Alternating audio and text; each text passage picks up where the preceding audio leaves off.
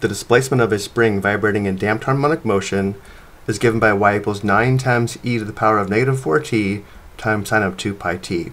We want to find all the times t greater than or equal to 0 when the spring is at its equilibrium position, which is y equals 0. We want the answer in terms of k, where k is any whole number. To find the times, we set y equal to 0 and solve the resulting equation, which gives us 0 equals 9 times e to the power of negative 4t times sine of 2 pi t. The right side of the equation equals 0 when 9 e to the power of negative 4t equals 0, or when sine 2 pi t equals 0. For the first equation, we should recognize e to any power is never going to be 0, and therefore there are no values of t where 9 e to the power of negative 4t equals 0, which indicates we don't get any solutions for t from this part of the equation. Now we need to solve sine of 2 pi t equals 0. Well, we could take the inverse sine of both sides of the equation, but this will only give us one solution, and we're looking for all values of t expressed in terms of k, where k is any whole number. So let's solve this based upon our knowledge of the sine function and the input angles.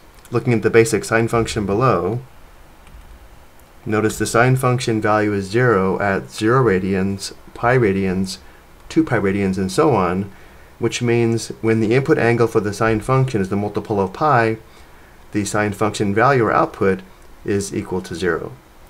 Which means for our equation, because the input angle is 2 pi t, to find all the values of t where sine 2 pi t equals 0, we set 2 pi t equal to multiples of pi using k as any whole number.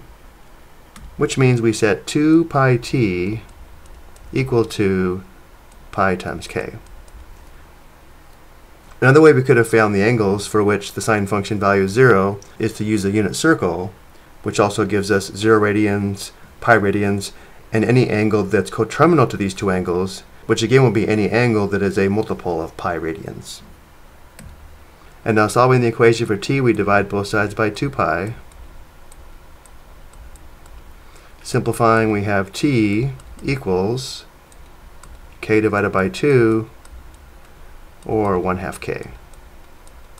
They didn't give us the units for time, but this indicates the spring is at its equilibrium position every 1/2 k units of time. Let's go ahead and verify this by graphing the damped harmonic motion function. Notice we do have horizontal intercepts, or t-intercepts, at t equals 0, t equals 1/2 or 0.5, t equals 1, t equals 1.5, and so on, where the time t is equal to 1/2 k, where k is any whole number. I hope you found this helpful.